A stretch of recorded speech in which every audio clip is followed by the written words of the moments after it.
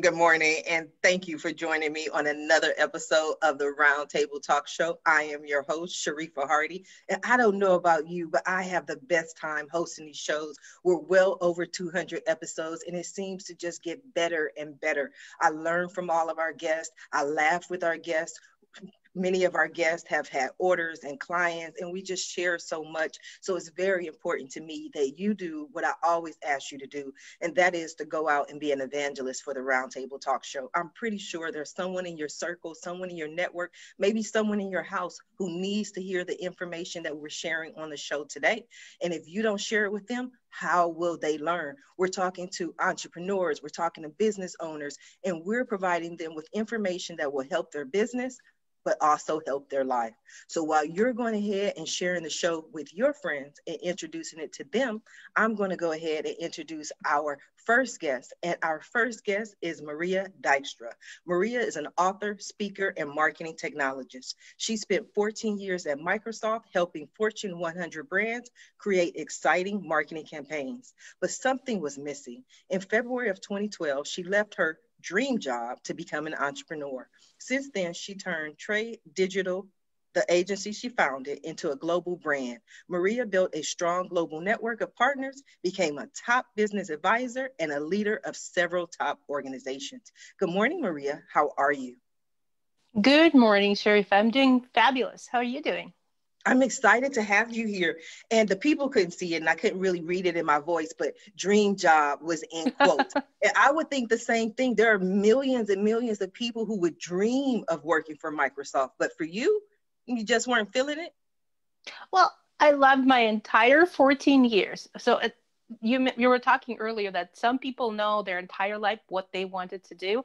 I had no idea. I graduated high school at 16 and I wanted to go learn languages because I thought that's what I wanted to do. And I'm from Russia. So I spoke Russian at that time and I thought I wanted to learn languages. And my parents, being a traditional Russian family, they said you have two options. You can go work for a year or you can go to a business school. And so I considered my options. I went to the business school. I graduated at 21 with my MBA.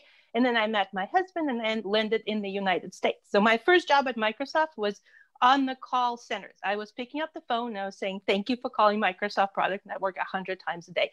Clearly not the dream job. And then I accidentally found a job in advertising. And at that time it was 2000. Nobody knew what advertising was. Microsoft didn't think about advertising as a core business.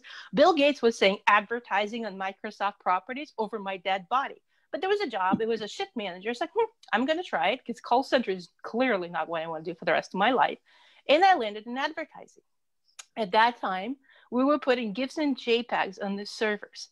You know how it's just, that was the advertising. We ran a prop twice a day when the ads went live. I have many different stories I can tell you about the wonderful things we accidentally did, like unplugging the server that took the entire network of Japan down. So the ads went down the entire place because the janitor decided to unplug the server. But it was exciting. I loved it. I grew with that business. I worked with every single Fortune 100 company. We ran their campaigns. We placed ads into Xbox Live. That was the first ad, the interactive live ad that happened. I actually worked for 4 years building the platform. So I worked with Google and advertising. I worked with the industry to create advertising standards. I loved it. I learned so much, but I was burnt out. I was sitting in front of my computer realizing that I cannot do this anymore. So my partner, who quit Microsoft a couple of years before me, he said, why not quit? Let's do our own agency. So we started a consulting agency in 2012. And I knew nothing about entrepreneurship. I had no network outside of Microsoft. I actually, coming from a traditional Russian background, I thought I was going to work for Microsoft until I retire, and then I'll retire and do nothing else. But so it was concerning, it was scary, it was crazy, but I absolutely loved it. And so from 2012, from two people, we grew an agency. So we were one of the first people that realized that remote network was really a way to go. So our agency is global. Our agency is on 4 continents. I have people in different places. Our clients are in all the different continents. I have Southeast Asia. We have clients in Europe. We have clients all over the US. We really embrace the digital network. So what we do today, we work with brands who are trying to get known online. So we help create a digital strategy in the system because there's so many things you can do on social media. You know, you can copy and paste and you can spend your whole day responding to DMs and writing content, but that does not necessarily get you to where you need to be. It doesn't build you a business. It may not get you clients. So you can be spending 24 hours a day working, building your strategy, but not delivering anything. So my passion is really helping businesses, big and small. We actually work with Fortune 100 clients again. So I got back into my safety net and comfort zone. But I also work a lot with entrepreneurs and businesses and startups to help them create that marketing fundamentals that will get them working, their content working for them to get clients, their content working for them to get known, for their content working for them to create the platform. So that's a little bit about me. That's you in a nutshell. I love it, Maria. We're going to come back to you, but I want to go ahead and introduce our next guest, Mr. Joe Mull. Joe is a speaker, author, and commitment consultant. Joe is a certified speaking professional, the speaking profession's highest earned designation, and an international measure of speaking excellence held by less than 20% of all professional speakers worldwide. Joe speaks and writes about commitment in the workplace. Joe is the former head of learning and development for one of the largest physician groups in the U.S. As CEO of Joe Mull and Associates, he is on a mission to fill workplaces with better bosses, and he just recently launched his first podcast. Good morning, Joe. How are you? Good morning, Sharifa. I am thrilled to be here with you. Thanks for having me today. Thank you for joining us. Tell us a little bit about yourself.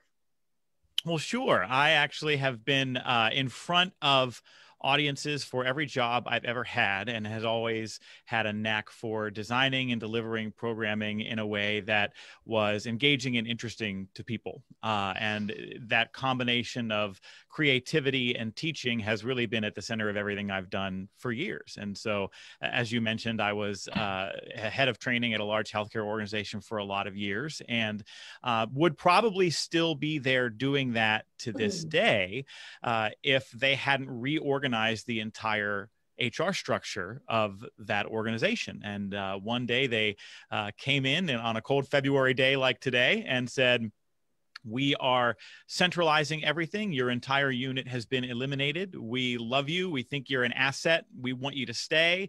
We're going to try to pay you the same. We're just going to move you over here." And over here was not the right fit for me. And so I kind of had a moment of crisis because I loved the work. I had been doing every imaginable kind of training that you can think of. I was doing new hire onboarding and orientation, service excellence and patient experience training. But my subject matter expertise was always in leadership development and management training. And so I had gotten a lot of wonderful feedback over the years that I had a gift for it. And I started to think, well, if the folks here continue to be thirsty for the kind of work I'm doing, maybe there are a lot of folks out there who are thirsty for the same kinds of things. And so I jumped off a cliff with a 2.5-year-old and a 6-year-old at home and started my business back in 2014 and 2013, excuse me. And have been going strong ever since. Really have gone out into the world to do a couple of different things. Started a boutique training and consulting firm that focuses on teaching leaders how to be better bosses, because we know that if you want employees to care and try and give their all, the most influential factor is the quality of the relationship they have with their direct supervisor and his or her ability to meet a pretty complex set of emotional and psychological needs. And so my business for the past 7+ years has been a pretty even split between professional speaking and authoring some books and this boutique training and consulting agency. And so we have clients in about 25 different US states, and we serve them in a variety of ways through training, coaching, and consulting. So that's my story, and I'm thrilled to be here. That's powerful. Now, I've heard that people do not leave companies, they leave managers or they leave supervisors. One of the things that stood out in your bio is you kept using the word commitment. And I've been laid off 8 times. You know, that's part of my journey, right? And so I've seen that not many companies have that same commitment, the loyalty that we used to have. Right. I think like Maria mentioned when she expected to retire from this company, but that ability isn't there. So for supervisors or bosses, what are some of the things that they can do to have the commitment from the employees? Yeah, there are a handful of conditions that leaders have to create in order to get that emotional and psychological commitment. The good news is we don't have to rack our brains to figure out what they are. There's a lot of research out there, and I know you're going to introduce Tracy in a few minutes, and I think we play in similar sandboxes around employee engagement and whatnot. But there are a number of things that leaders need to do to cultivate commitment. We know that they need to connect the work that people do to a powerful purpose, a cause that illustrates the difference that they make in the world. We know that leaders need to connect members of the team together so that they can foster group cohesion and team spirit and feel a sense of belonging. They have to have their ideas and opinions solicited and considered and listened to. We know leaders need to help employees align their talent and skills and gifts to the work that they're in and to be advocates for their own professional career arc in the years down the road. So these are just some of the things that we know leaders have to devote themselves to if they want to create an environment where you get the most from people while they're there.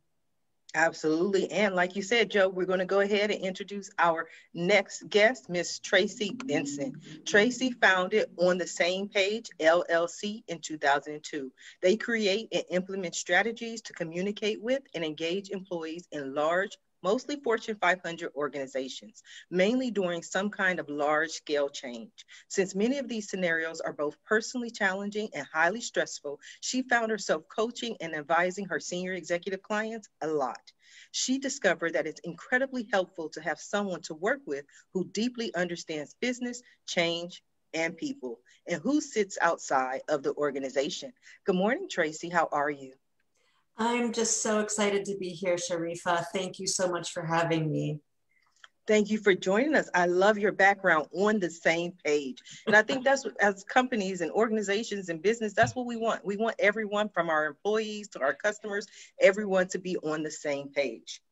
Absolutely, we do. And I'm excited that Joe actually spoke before me, because I do think that there's a tremendous amount of synergy between the work that you do, Joe, and the work that I do. And I mean synergy in the way that we learned it in science in 7th grade when it was a good thing, not in the way that companies use it today, which is so that they can shed people. They do that, and I noticed that. Like, there's no synergy here for us, so we got to let you go. Exactly. Or companies come together and they're going to figure out their synergies, which is corporate speak or corporate code for, and a whole bunch of you are doing duplicate work, so we don't need some of you. So yeah, it was one of my personal missions, as well as my teams over the years, to help eliminate that corporate jargon and really speak in language that is that makes sense to people. Yes. Tell us about your company, Tracy. What you're passionate about? Oh, gee, thank you so much. So I grew up on a diet of communication and engagement. And so much of what Joe, you were talking about, I'm nodding and yes, we did that too. And Maria, we have similarities in the sense that, I started my company at an interesting time in my life. And I know, Joe, you mentioned this too. It was 2002, and I had just been reorged out of a large global consulting firm. And I was smack in the middle of getting divorced. And I had kids that were 1 and 5. So I thought, oh gosh, what am I going to do? Long story short, On the Same Page was born, grew into before people were talking about virtual organizations. Our people are all over the country. Our clients are all over the world. And we've never had an issue with that. So, so my passion is, for many, many years, a lot of the work we were focusing on had to do with large scale transformational change, either across an entire global function or across an entire organization. And our work had always been understand what the change is from the business perspective and what the business needs to accomplish in terms of its objectives. Translate that into language that employees could understand, discern what they needed to know and do differently as well as the same, and then engage them in that. And it all sounds great, and we love that work. But over the course of years of doing that, I mean, like decades, I began to think to myself, this is such an uphill battle.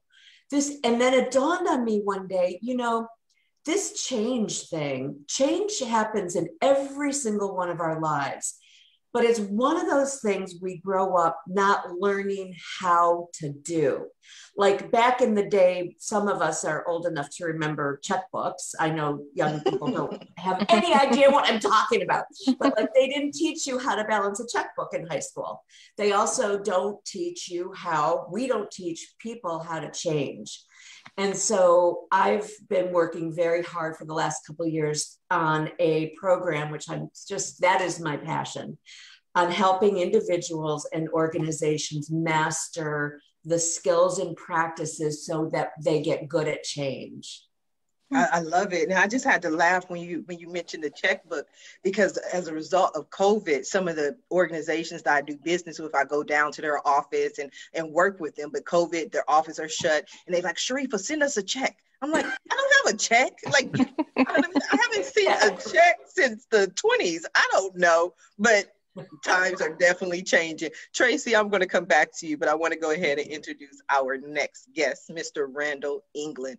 Randall offers keynote talks, consulting, professional facilitation, executive education, books, articles, and advanced training services to people in management, managing projects, and working on project teams. His approach includes behavioral, technical, business, leadership, influence, negotiation, political, conflict, and change management aspects that create an environment for project success. He was senior project manager at HP, has an MBA, BSEE. Good morning, Randall. How are you? Good morning. I'm just doing really fine and love working and talking with people of kindred spirits and a real care for sharing ideas and insights and making a change in the world and among the people that we inhabit this planet. Oh, I love it. What stood out to me, and I've done, like I said, over 200 episodes, is somehow, some way, there's a common theme. So how do we get someone from HP and someone from Microsoft and people who are focused on the same issues on today's show? I don't know how it happens, but I'd love to hear your story. More about you, Randall. Sure. I think I discovered early in my life that I have a passion for project management. In fact, I was out in the field with GE Medical for a while doing some service, and I said, this is reactive. This isn't my thing. I like to be proactive. I like to plan things. I like to make things happen. And when I discovered the profession of project management, I said, wow, that's my thing. And so I was able to transition. We did the largest installation of equipment when I was in the field in the Bay Area, and said, okay, what do I do next? Well, I set up a project office to run everything for the district. And then once I kind of had got that in place, I like being a pioneer. I like to kind of start things new, and when it becomes more routine, that's time to move on. So I was able to join Hewlett-Packard in the Bay Area. And loved it. I was had the opportunity to meet Dave Packard and Bill Hewlett, and wonderful people. Worked for Lou Platt when he was CEO, and he endorsed my book.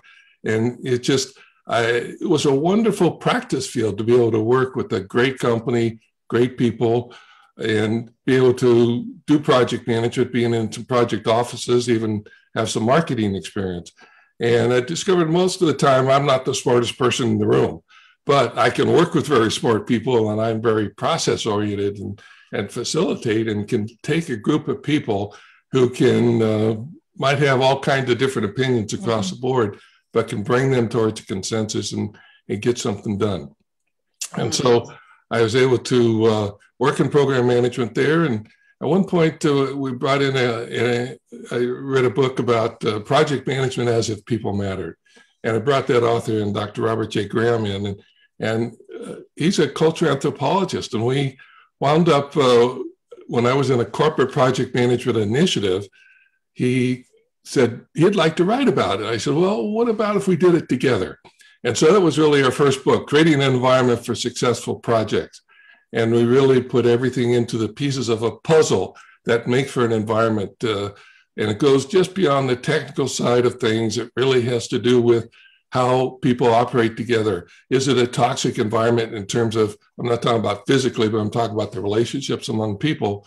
Or do we create a green environment where people trust each other, they work with each other, they have fun together, and you know, they can disagree very effectively?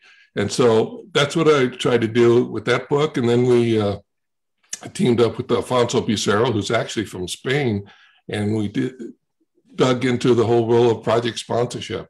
How do you achieve management commitment for project success? And then after a while, we said, gosh, we really focused a lot on the upper management, the teams, the environment. What about the skill set of project managers? Because the thing that I found, since I had a marketing background, I had a R&D background, I had a field background, and I loved reading a lot of business literature. And for the longest time, it's like, God, this is great stuff, but what do I do with it? And then when I became an internal consultant at HP and was training people and operating across organizations and project program portfolio management, this is great. And so I said, well, how can I put all this together? Because we're tapping multiple disciplines. We need to negotiate. We need to manage conflict. We need to influence people. We need to deal with conflict and change and market and even fun, putting fun on the agenda.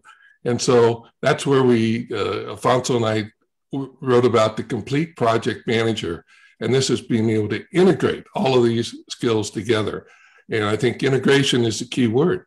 This is how we create value, not by just doing the routine things, but by integrating all the different disciplines, all the things that people know, the people who are on this panel here today, to be able to integrate our different skill sets, our different points of view, and be able to, you know, we could solve the whole world's problems, if you will. And I don't mean to be arrogant, but I think I can work with almost any team and help them to come together. Not because I know the answers, but because if we put a process in place where we're saying we're clear our objectives, we understand, we accept the people who are in the room or working with us together, and can facilitate them through whether it's conflict or being able to become more cohesive, that they can, maybe they're lacking a vision statement. I love working with people to come up with a potent, powerful vision statement. And it's not easy. And it takes a lot of wordsmithing, but by the time we get through it, it becomes very energizing. And being able to make sure people understand what their purpose is, why they're there, and be able to go through and create these green environments that we're talking about. And so these are things that come up with criteria. How are you going to select projects in your portfolio of projects? All of us have a portfolio, whether it's a personal portfolio of things that we're doing, or it's an organization that has strategic goals, but they don't select the right project to support them. How do we get criteria in place that can support the strategy and make it happen? And these are things I'm passionate about. I love working with people to see that light bulb come on when they finally get it. So I can help them create that sense. I love to help people change their thinking. I can tell. Every time you mention the word fun, you just light up. Like you just smile. Fun. And I interviewed a lot of people in the government one time when I was in Washington, D.C., and I heard the pain. It was awesome and awful. I mean, it was awesome, the people, but it was awful, the environment they had. They were in pain. And it's like, you know, it shouldn't be that way. Life is too short to not be having fun at work. And when you're having fun, you're more productive. I definitely have fun at work. I enjoy my job. This is what I do. It lights up my world. I'm passionate about it. Now, Randall, you mentioned toxic environment. Joe, I know you talk about, you call it drama, the drama at work. Let's talk about your book, Joe. Sure. I had the privilege of publishing my second book not long ago called No More Team Drama, Ending the Gossip, Clicks, and Other Crap That Damage Workplace Teams. And this was really born out of a lot of the training work I was doing with leaders all over the country. When we would go in and really get deep into what are the conditions that you need to create in order for teams and people to thrive, and we would put the list of things on the board that we need to be working on as leaders, One of those is something I mentioned earlier, fostering group cohesion and team spirit. And over again, it came up as the area with which most leaders struggled. We would talk a lot about actively disengaged employees, those folks who are disruptive, who act out their unhappiness at work, who pull other people into drama. And so I decided to go do a deeper dive on that topic and spend a couple of years looking at all those aspects of team dynamics, looking at what leads some teams to become high-performing, close-knit, no-drama work groups, while other teams, sometimes in the same building, become high-performing, become toxic, disruptive, disengaged work groups. And that was the genesis of the book. We identified 4 things that teams have to get good at together in order to reduce team drama. We call them courtesy, camaraderie, conflict, and cause. And if we can give both leaders, formal leaders, and team leaders, those folks who have influence on teams, some insight into focusing on these things, you can have a pretty dramatic change in the kind of culture and in the quality of the interactions that take place in the workplace. Joe, when I was working with one team that wanted to become more cohesive, I interviewed them individually beforehand. And I asked them, when were you most energized and most excited and most in the flow? And they all talked about stressful situations when they're really trying to tight deadline and they're working very intently. And so when I get them all together, I really said, you don't want to eliminate those things because those things really get you going, and be able to support them and realize this is, it might be stressful when you're in the middle of it, but man, this is when you're at your most highly productive. Yeah, and that's actually that 4th C, that idea of cause. One of the things that we see in the research and what we see anecdotally, just as you mentioned, is that when people have something that is truly worthy of their time and attention and effort, all of the other noise and junk and BS that tries to come into the workplace, it gets pushed aside. When I do conference keynotes and when I do workshops, before the pandemic, I would always ask the question, has your team ever experienced something that forced you all to come together and rally together to get through it? And what we heard before were stories of, well, our EMR, electronic medical record, crashed at the office and we didn't have it for 2 days, or we had a power failure, or I was in Houston right after the hurricane a couple of years ago. Nowadays, of course, everyone is dealing with the pandemic and has had to rally together for an extended period of time. But what you see is that when people have that clarity of cause, these other things don't matter as much. And so we don't end up devoting our precious energies and resources to them. The problem becomes that we're dependent on those stressful situations. We're relying on glitches and tragedy and mayhem to help people ascend to that higher level of performance. When what we really need to do as leaders and in workplaces is just come up with such a clear cause, an idea of why we're here and what we're doing that stirs the soul. And that's not a mission statement. It's not the company slogan. It's the difference our work makes in the lives of others. It's a single sentence or idea that acts as a suitcase packed full of all the stories that the people who work there can tell about the ways in which their work makes a difference. When we start bringing that to the surface and giving voice to that over and over again, then why so-and-so said or did this with the other person and what we're whispering about in the corners, it becomes trite by comparison. Absolutely. Tracy, I see you nodding away. Go ahead and jump in here, Tracy. For sure.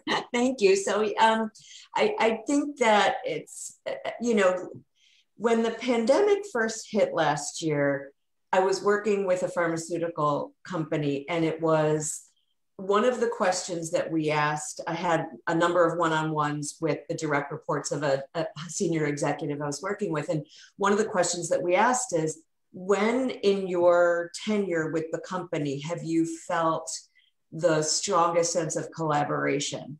And they all talked about, something that they were doing now. And so that's so true that, that I think sort of crisis can propel. And we worked with another organization many years ago. Actually, it's an athletic, you would know that, I'm not going to name the name, but they're one of the top athletic brands. And it became clear, it was actually said, we work best when we're under the wire because we're all about winning. We're all about, winning the competition. And so, you know, it's important to know that. But I think that sort of my take on all of this is, while I agree with everything that you all have said, I also feel that individuals are should be held responsible for building some skills around participating in a proactive way around change. So, Joe, you talked about this sort of, you know, sense of what they're there for packed in a suitcase, and it's really compelling. And so if everybody shares that, or even if a critical mass shares that, because you're never going to get the full 100% of your population, right? But if you get a critical mass of people who at least share that and add in the skills for developing, you know, embracing and adapting to change in a proactive way, now you've got fire in the belly and gas in the tank. Right. So I like that. Fire in the belly and gas in the tank. Maria, you can't be quiet on the Roundtable Talk Show, especially when I'm feeling good. We're talking about employees. I'm sure you got a whole lot to say about that. No, I do. I was just waiting to You're just being polite. I was thinking about the difference between being in person, because I spent my 14 years at Microsoft, and the last 2 years I felt like I learned nothing but the skill of managing up and politicking, because you had to make sure that with all the reorganization, the mergers and everything else, that you're not lost in the shuffle. And I feel like it's completely different. And that's what I'd like to hear an opinion. I feel like it's completely different in the world where everyone is remote. There is no sense of drama. We're not at the water cooler discussing what happened last night and what the person wore or what they talked to each other. There's no place for rumors, because it's all very transparent. Our communication happens through the digital platforms.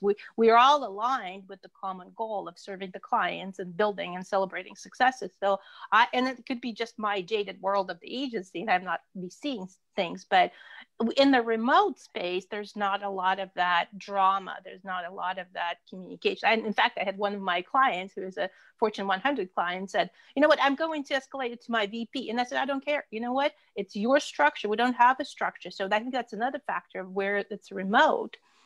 And the world is so different. And I wonder how that will be changed in the companies, because a lot of companies are adopting this remote approach for their employees. The Twitter is going that way. I know T-Mobile is doing a lot of that work, and a lot of Microsoft is adopting a lot of those policies. So I wonder how the whole world of entrepreneurship and the change management will be different, just because we're no longer stuck in an environment where we're with 10 people in the office and we see them day in and day out, because we don't have time for that. We don't have time for rumors. We're focused on building our client successes, creating it. And actually, I think the compensation, it works very different. So there's that satisfaction of growing the client and building the structure, but the compensation is, at least in our agency, is very clearly aligned with the successes, because everyone in my company shares financial rewards. So we closed a new client, then everybody who participated in the project gets rewarded. We lost the client, everybody felt that. And so there's never, I have not experienced any questions from my team in 8 years. And yes, some people leave,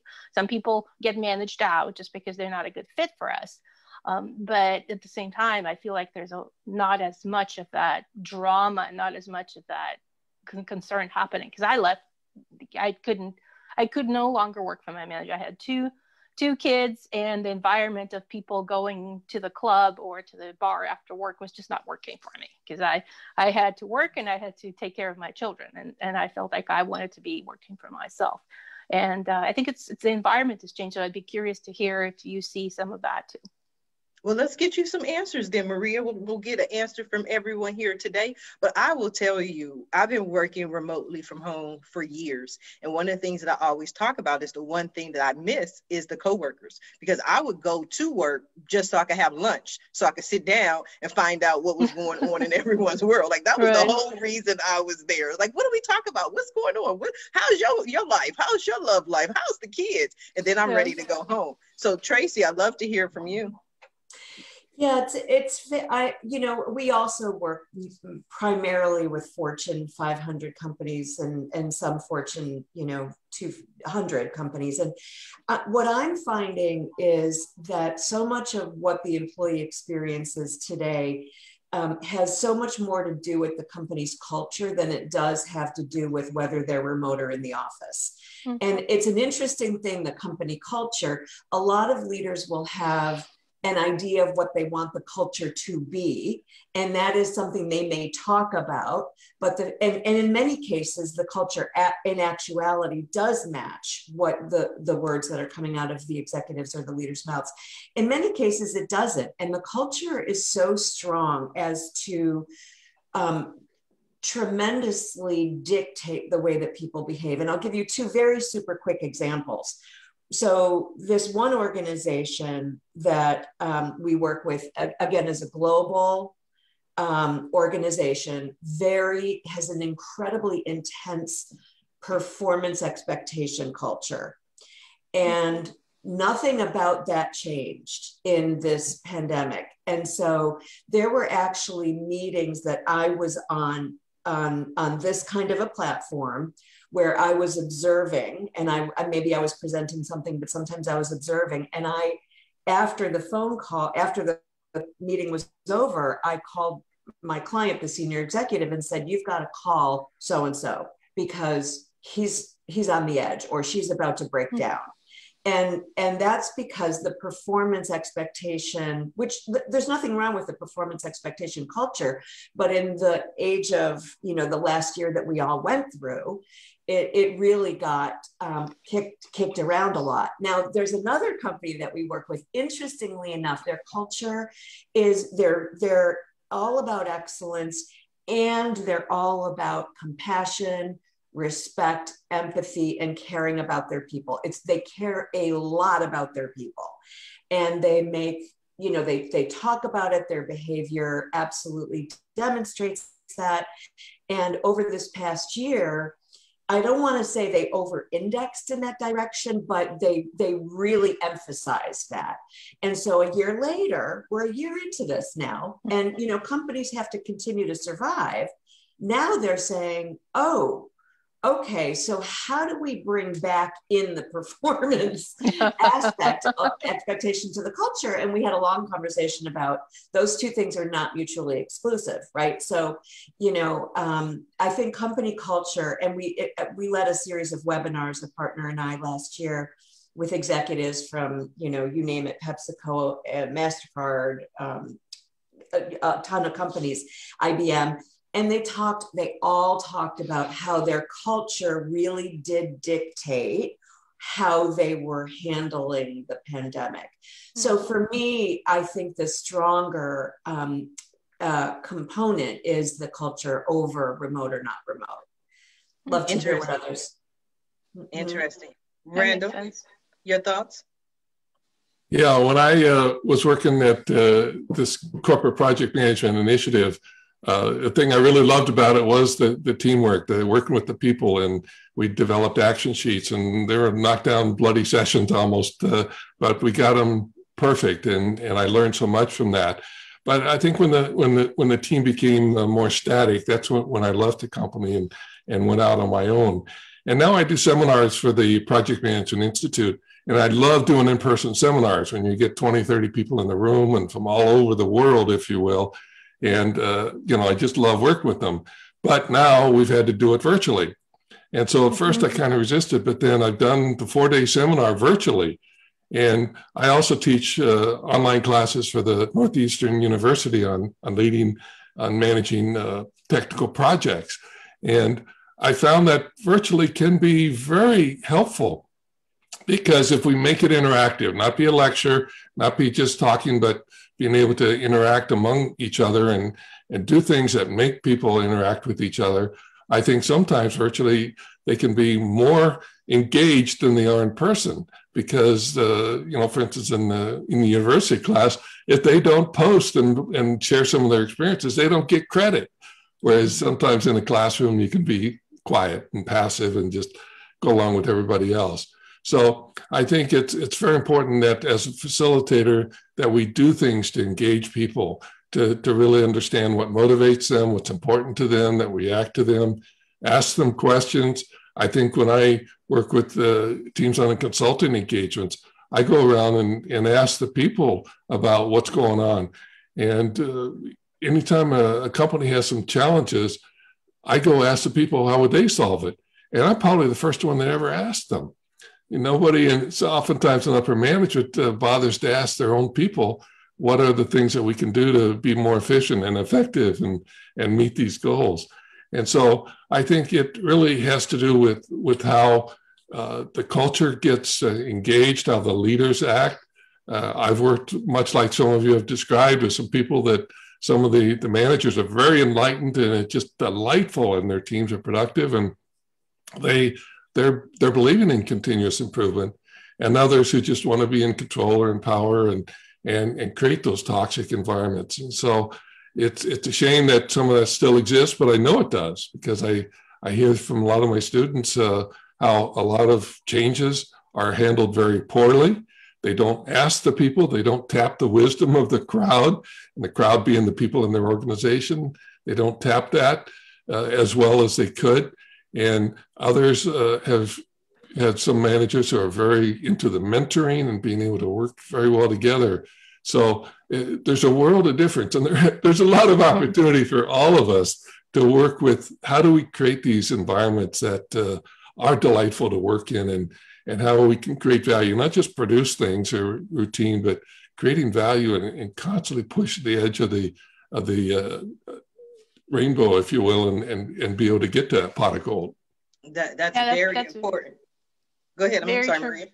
No, it's very true. I was just hearing the word that virtual is good. And I think it is good because it forced all of us to learn how to use technology and have those face-to-face conversations, because I had my record of working with somebody for 6 years and never seeing their face, because we worked with global people. And now I don't think we can go for a week or 2 weeks without really realizing. So I know exactly how my clients look like, exactly who my partners are. I've seen their face, but before the COVID, I haven't seen them. So I think it's adopting this new technology, but it also puts a strain on facilitator to be interactive, to draw people who are quiet. So it's always a pendulum that swings on both sides. So I love virtual. So. I mean, it's always good to meet in person where you get to know the people, and then you can be more functional virtually. I mean, my co-authors in Spain, and Alfonso and I have done these books, send it back and forth, and we meet periodically to talk about things or do some seminars. But I think being able to have both in person so that you know them,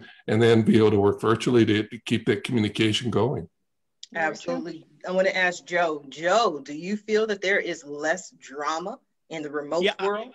I think Maria's point is accurate. I think that when you remove proximity, you get some of that change when people aren't sharing the same space. And so we could potentially point to that as a benefit of remote work environments, but it also comes at a cost, right? We know that feeling like a part of a team and the camaraderie and the relationships of a workplace is an influence in retention, right? Sharifa, you mentioned, I miss the people. When you look at all the research and engagement, we know that for some people, not all, but for some, what's most important to me is that I like the people I work with. And I would maybe not consider a move or another job because of that as an influential factor. And so it's a mixed bag. And I think it speaks to some of the skills that Tracy was talking about earlier, that amid all of this change, especially for folks who are moving into remote work environments, one of the skills that leaders need to start to develop quickly is how do I build camaraderie in remote environments? One of the things that I've heard over and over again over the past year is we feel so disconnected. We aren't as plugged into one another as maybe we have been in the past. And so there are things that leaders need to spend time doing and to connect people together, because it also depends on where each of the individual contributors are coming from. You have some folks who, if we think about where we get our energy from and we use that kind of traditional model of introversion and extroversion, we have some folks who love the remote environment because they get their energy from working solo and isolating and retreating into their mental cave and unpacking and doing the work. And we have some other folks who need to do the interactions to sort things out and to problem solve and to refill their gas tank. And so the leader needs to develop the skill to produce some camaraderie and to help people find things in common, because we want that connection. It produces some really wonderful things that impact the organization, and remote environments make it harder to do so. Absolutely. Now, Maria, we answered your question, but I'd love to hear from you. What are some of the things that you have done in your organization to build camaraderie? That's we're still building it. definitely a challenge for us because we started before the technology was out there in the digital world. But some of the things where it's transparent communication, because every person in the company that works in the project is aware of what the project goals are.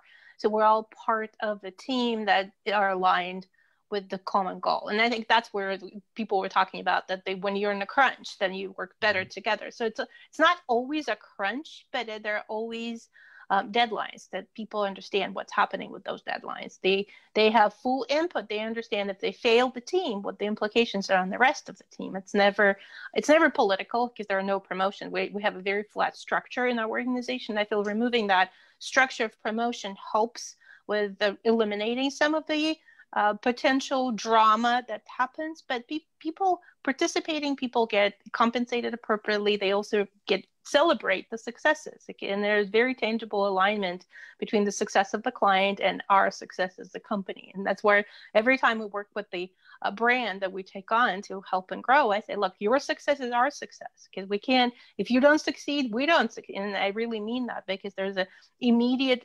impact to the team members. There's open communication. And I'm very direct. So I'm one of those leaders who's not going to be sugarcoating it. So if things are not working, I'm going to give specific feedback on things that are not working, and people respond to that. And I think it's also finding the people who are a good fit for the culture, because not everyone will be a good fit for our agency. I mean, there are some people who are brilliant, they're fantastic, they're fascinating, they will achieve great things, but they may not work for our agency, for our culture. And I think it's having that clear understanding what the culture is and articulating it to people, and actually clients too, because when we start onboarding the client, the first conversation we have is that this is our culture and that's how we operate. These are the things we'll be asking from you, because it's not just us doing the work, it's the clients participating in the success and working together. And having that transparency, I think that's what helps. It's just the clarity, the transparency, the direct communication, direct feedback, which is immediate, and then the real tie into the compensation. Tracy, your thoughts? Yeah, it's interesting because we had, as I mentioned, we started as a virtual organization back in 2002 and had a number, and Maria did many of the same things that you're talking about in terms of our structure.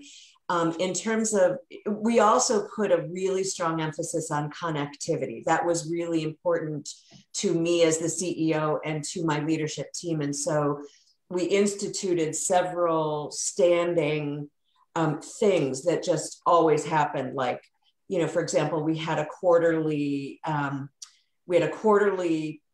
video conference call. Back in the day it was WebEx, and I know WebEx is still there, but then we ultimately transferred over to Zoom. And but on those calls, it was, everything from state of the firm. Here's our new business status. Here's what we're doing. Here's revenues. Here's what we need. We always opened with a celebration of people, what accomplishments they had produced and achieved.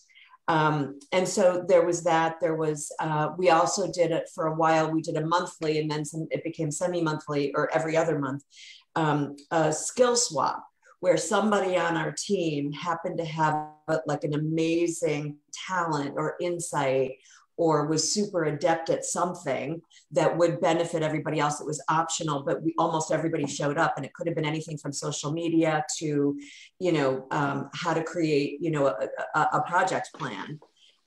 We also had, sort of tongue in cheek, a view from the corner office, which was an email from me every month that really was based on my personality, which is, I take many things seriously, but I don't take myself that seriously.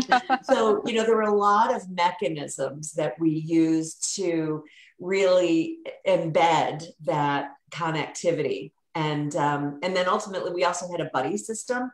So when new people joined our team, they were assigned somebody who had already been with our team. And so there were lots of things that we did like that. But, now back in those days, we did get together for an annual meeting once a year in the fall. And it was really, really hard work and also really hard play. So that was important. Yeah, important for connection. It sounds like it. What I want to know, is there anyone who has seen or part of their company done anything deliberately different as a result of the global pandemic? I've talked to some guests. They said, you know what, our employees aren't used to working remotely, so we do this, we do that. Some people's like every Friday is pajama day. Like they come up with different ways for people to feel. Joe, love to hear from you. You know, I think it's the intentionality of making more time for that than they ever have before. I think that's the biggest difference. So there's a kind of X factor in team performance that we wrote about in the book around this idea of camaraderie, that when you give people the chance to find things in common with each other that don't have anything to do with work, suddenly we access each other's humanity in a completely different kind of way. If we figure out that we have a mutual love of running, or we have kids the same age, or we both love fishing, then now we have a different kind of interaction. And when you think about both some of what Tracy just described and what Maria described, there are also opportunities to connect people together by asking them to walk in each other's shoes and to see, these are the challenges I deal with at work, and this is what my role is here, and these are all of the factors that influence how I show up.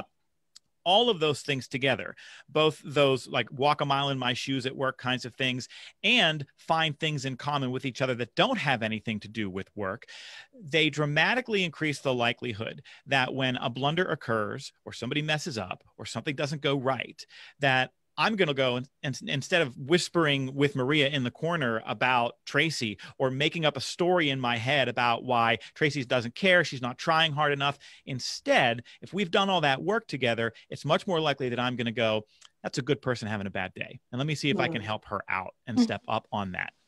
And I think the shift to the global pandemic has forced leaders to say, we need to carve out more time for building camaraderie and helping people find things in common. And if you'll permit me, I'll make an observation about some of the things that we throw out there sometimes to build camaraderie, because they're fun, but they don't always help people find things in common. And in workshops, I always use the example of happy hour, right? I'm not anti-happy hour. If happy hour is your thing, go and do it. But I don't think we get to check the box next to it and call it a leadership supported tactic for building camaraderie on teams, right? The litmus test for me is, when people come out of that experience, did they have an opportunity to find something in common with one another that doesn't have anything to do with work? If we're doing that, we're moving closer to camaraderie. Absolutely. I have enjoyed this show immensely. I've learned a lot, laughed a lot. We had a lot of fun. Now, we are coming down to the last few minutes of the show. And what I love to do at the end of every show is just simply allow my guests the opportunity to speak directly to the audience, to everyone who is watching the show live, as well as everyone who is watching in the archives, and let them know what you want them to take away from your appearance here today. And we're going to start with you, Randall. I believe in creating green environments. And I think one of the things that I have helped people realize, whether they're working virtually or in person, is that you need to be working in your element. And I help people try to really find out what is their element. And doing projects together is one way to build a camaraderie and be able to understand people. One of the things you can do is develop a political plan. And one of the things we talk about is a political jungle. And what animal are you? Are you a lion, a tiger, a bear? Are you a black widow, or the mice? Or, you know, and it's a fun exercise as a way to do things together with people. I also help people realize that you can be a POO, a POO. And project offices are becoming more and more the vogue, and are very helpful. Well, a project office of one, a POO, is such where I don't have to get permission to do it. This is my thing. I can just do it. I can do it in stealth mode if need be. But I think when I've mentioned that concept to some people, they light up and be able to realize, I can do this. This is something I enjoy doing, and I can be good at it, and I can be very successful. And I'm hopeful that the metric ultimately is, your boss comes to you and say, how are you more effective when others aren't? And people saying, I'm operating in my element, I'm being able to make something where I can create value and be productive. And that's what I help to do with people, and hope that this can make for a better world. I like that. Can I be a bunny? Yes, of course. I want to be a bunny. Randall, where can people find your books? My books are available from Amazon, and my website is Englund PMC. So Englund, P as in project, M as in management, C as consultancy. So EnglundPMC.com. And there's links right there and about the books. And probably almost any online bookstore will have the books. Fantastic. Thank you. Tracy, what do you have for us? Yes, I have some excitement about a program that we've just launched called The 3 Essential Practices to Make Change Suck Less. And it turns out that change really can suck less. But I have to say, it sucks in the first place because it turns out that we're factory wired to resist it for our survival. So understanding this, we built a program drawing from neuroscience and psychology and elite athletic coaching and business operations, et cetera. And the 3 essential practices to make change suck less are MRI, mindset, resilience, and identity. And we're just absolutely thrilled to help individuals and organizations develop these skills, learn these practices, integrate those into their daily outlook, into their daily behaviors, so that we all can jump into the driver's seat of change instead of sitting in the back or even in the trunk. And where you can find all of this is on the same page.com with hyphens. So on same page.com. Of course, you can find me on LinkedIn as well as the business. I'm Tracy Benson on LinkedIn. Thank you so much, Sharifa. You are so welcome. Thank you, Tracy. Maria, now what do you have for us? Well, first, I wanted to say thank you to you, Sharifa, and all of the guests, because I've immensely enjoyed this conversation. I feel like it was a very dynamic discussion, and we found a lot of things in common. And being somebody who works remote for a lot of time, this is one of my opportunities to network and meet people and have a conversation. And in terms of what I want to have people take away is that I would like everyone who's an entrepreneur, leader, startup, business owner, I would like for them to think about the power of content and the power of networking, because really what we did today, we all created content. With you as being our fearless leader, it is a content, and the content doesn't have to be a blog. It doesn't have to be a book. It doesn't have to be a podcast. It's whatever it's comfortable and convenient for people. So get out there, start networking, start creating content, and that gets you business out, that gets the word out about everything you do. Just take the place and the platform that's comfortable, find the leaders that will support you in that, and get out there and don't be afraid. We have the technology now to start getting your word out, because it's important for the world to know the brilliance of everybody. We have not working in that hole in the dark corner of the cave and creating something and not sharing with the world. Just start sharing one piece at a time. And for us, we actually are launching a digital nomad conference. That's for people who are remote entrepreneurs who are looking to create location-independent business and sustainable income from that. Not the person who sits on the beach and works on a laptop and can barely survive in some country that is very low-income country, but it's for people who are looking to create sustainable businesses and processes. We'll be making announcements. It's our second year running this event, and you can find a lot of that information on tradedigital.com and or on LinkedIn. I'm Maria Dykstra on LinkedIn. And we'll be posting all of the announcements and inviting people to network, participate, learn, create content. Fantastic. Thank you, Maria. Mr. Joe. Well, if you are someone's boss, congratulations, you are the topic of dinner conversation at other people's houses.